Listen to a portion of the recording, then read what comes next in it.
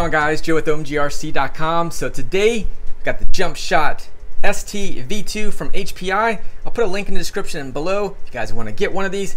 These things are new. These just came in to the US. So without further ado, let's take a look at what's on the box first and what this version 2 as far as what updates were done to it. Alright, so looking on the outside of the box here, it is 2S LiPo compatible. It is waterproof. Get closer here. 2-wheel drive, 2.4 gigahertz. It is already painted, so you don't have to do any kind of body painting or anything like that. Obviously, it's electric. And other things we got as far as this one's going to be the version 2, so they say it's going to be faster, tougher, and meaner. So we'll have to see how that all works out. I didn't own the version before. I wish I did, but I didn't. They do have a downloaded app that you can scan. They have a QR code, if I'm not mistaken, that you can do. It is right here. So there's your QR code.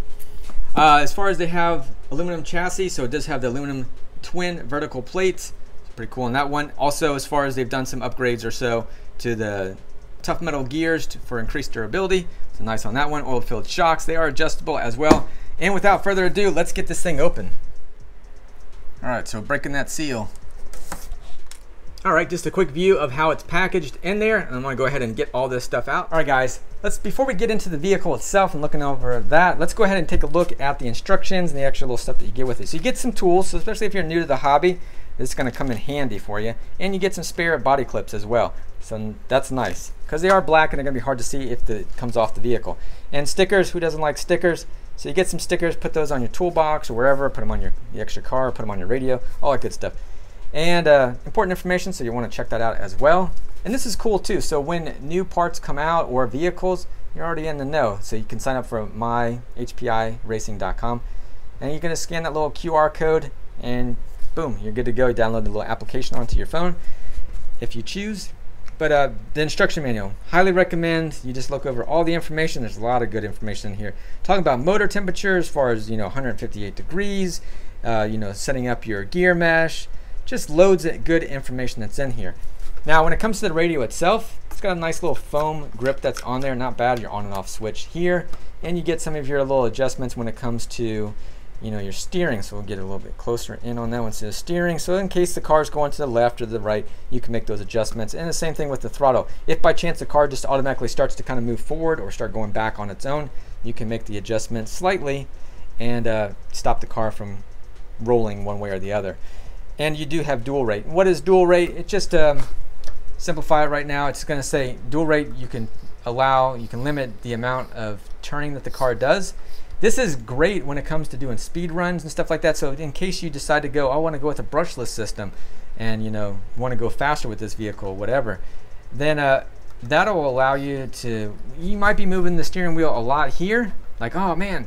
But it's only moving the wheels just a little bit here, because that's critical when you're going really fast, that you don't make sudden moves to the steering or the car goes out of control, and yeah, then you're crashing your car. I do like it as far as the antenna that's here. It does kind of lift up and down, so just kind of keep that in mind too. If it's someone that's younger, just be cautious you don't break the antenna off or anything like that. But definitely nice, and it does have little adjustments. If by chance you decide to go with a different servo or electronic speed controller, you can just flip these things in case the car decides to go not in the same direction as it's supposed to, which if I go pulling the trigger, the car should go forward, and vice versa. So you can make those adjustments like on channel 2, that'll make the car go forward when you push down on the trigger. Now underneath here with the 4 AA's, that little cover slides off. You just take this out and then you can make the little adjustments in those little holes that are there if you need to.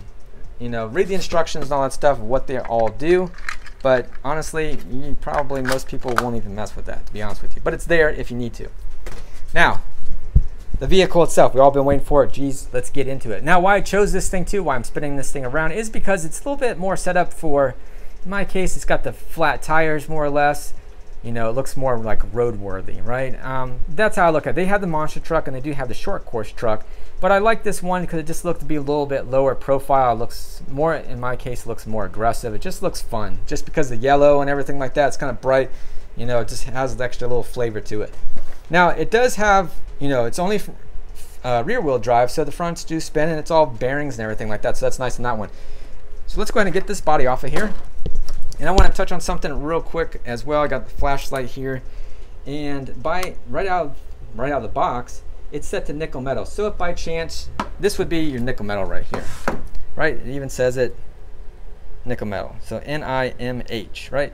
These packs right here, these are old school more or less. You know, there's 6 little batteries that are in here. It works, but it's not going to give you as much runtime, and it's not going to be so linear. What I mean by that is like your runtime, like when you're going fast, you can go fast longer with the LiPo than you could with this one, because this one kind of just declines. The battery gets drained, it just starts to go down, down, down. And speaking of going down, down, down, that's okay with these types of batteries, but with a LiPo battery, like let's say this one, you don't want it to keep going down. So that's why you need to move the jumper here to LiPo. And what it does is like somewhere right around like 3.4 volts, 3.2 volts, it shuts the car more or less off. You'll notice that it kind of either starts to go slower or it just stops. And at that point in time, you turn the vehicle off. And speaking of turning the vehicle off, there's a little switch that's in here. And I know it's very difficult to see, and we'll shine that light on again. See, there's on and off. So shut the car off, unplug the battery, and you know, go ahead and if you're not going to use the LiPo in it for a while, put it on the storage mode, and there you go. But yeah, that's the way to do that. If you keep it on LiPo and you run it on nickel metal, you're going to have problems with it too. It's just going to kind of cut off quicker, and it's going to act weird on you. You're going to be wondering what's going on. So just kind of give you the heads up on that one. Now, when it comes to making adjustments and everything like that, first of all, this thing's pretty modular. So meaning that, you know, this front comes off pretty easily, and you got the rear that'll come off. And speaking of that, you can make adjustments. So like this is housing your electronic speed controller. It's right underneath this piece of plastic where the on and off switch is at. And then you have the receiver, which is picking up the signal from your radio. Now, and on the bottom side of it is where the battery sits. And that's a lot of weight towards the back, right? So you can take these, there's 6 screws, there's 3 on this side here. And then you got on the other side as well. And you can move this thing forward.